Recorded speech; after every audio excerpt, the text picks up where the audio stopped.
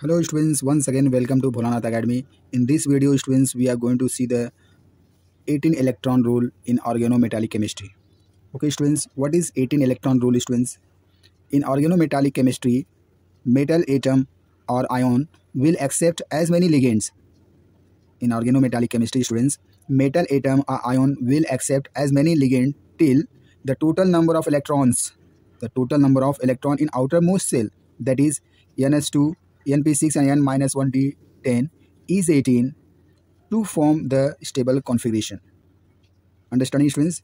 Metal atom or ion will accept as many ligands till the total number of electron in outermost orbit is equals to what? 18 to form the stable configuration. If the configuration is stable, then the organometallic compound will be stable. Understanding students? The 18 electron rule states that the total number of electrons acquired by the metal through covalent or coordinate bonding with the ligands plus the total number of original electrons in n-1d, ns and np orbital of the metal should be equals to the 18.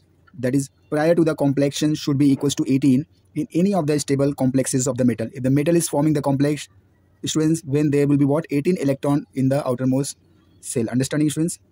Along with the ligands. Now students, in octahedral complexes students, when metal and there is what? 6 ligands, that is called as what? Octahedral complexes, ml6.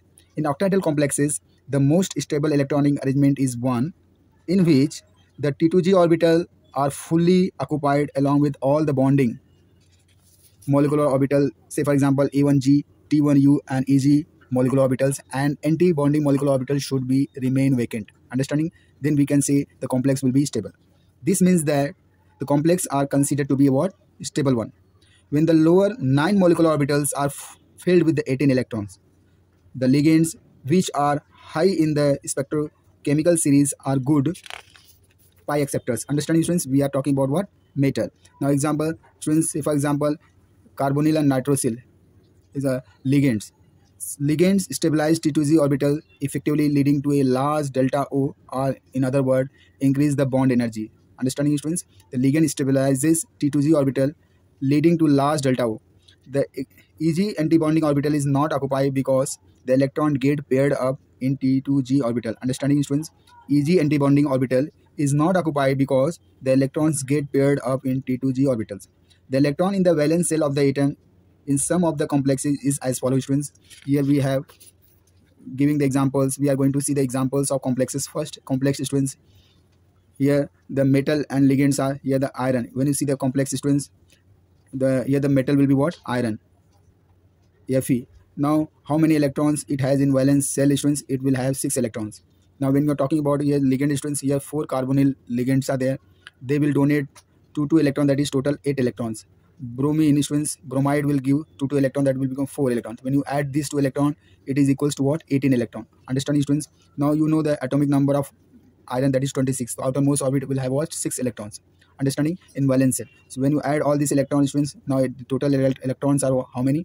18 electrons. That means this complex is what? Stable complex. Now in second example students, when you are talking about in this complex, here the hydrogen will donate 1 electron. Here the manganese students will donate 7 electron, and carbonyl will donate 10 electrons. When you add this electron students, 1 plus 7 plus 10 will be 18 electrons. That means this complex will be stable.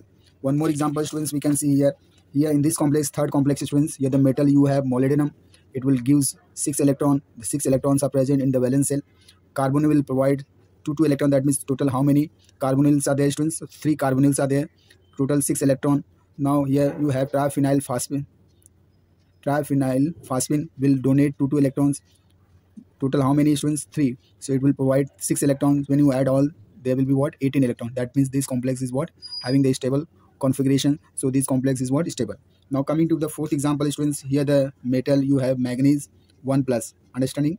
So it will donate 6 electrons. It will have 6 electrons in the valence cell. Chloride will provide 2 electrons, and carbonyl will provide 10 electrons. 5 carbonyl will gives you 10 electrons. When you add students electron, here will be what? 18 electrons. This is the stable electronic configuration. Because of the stable electronic configuration students, this complex is what? Stable. Now students, we can see one more example students. This is the ferrocene students. Here the metal you have iron will be always in +2 state. So electronic configuration, students, in outermost orbit in valence shell you will find 6 electrons. Now students, you have what?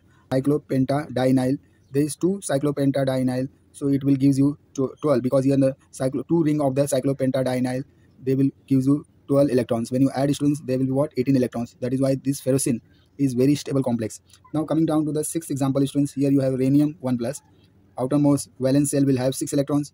5 carbonyl will provide 10 electrons, and phosphorus trifluoride will provide you 2 electrons, and there is a 0 charge. When you add, students, when you add, there is what? 18 electrons, because the plus will not having any electrons, so here we have put 0. When you add electron, students, 6 plus 10 plus 2 will be 18, so this will also follow the 18 electron rule. So therefore this complex is what? Stable.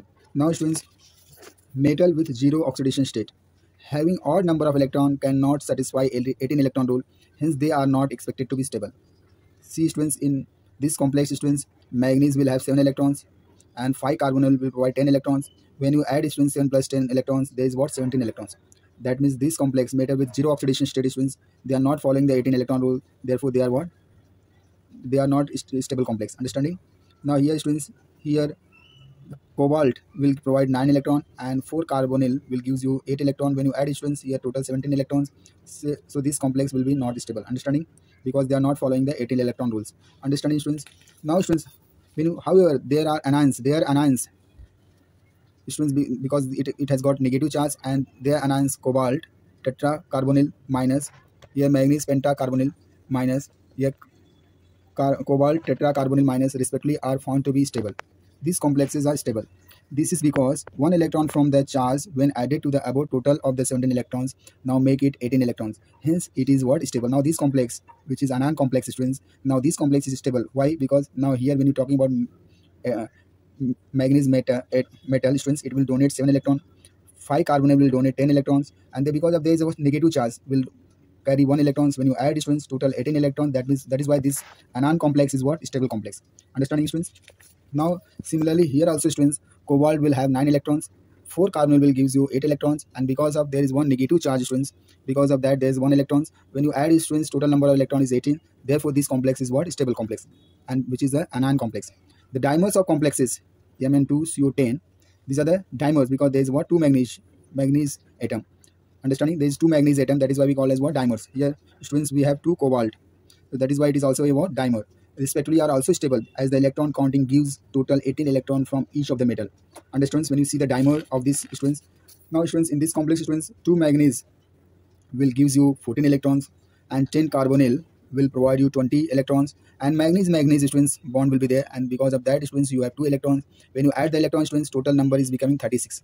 This is for 2 manganese. Now when you are talking about 1 manganese, it will become 18 electrons. So here also, students, 18 electrons rule is satisfied. That is why these dimers are stable. Understanding, students? Coming down to this next example, students, here you have 2 cobalt, students. 2 cobalt will have 18 electron in the valence shell.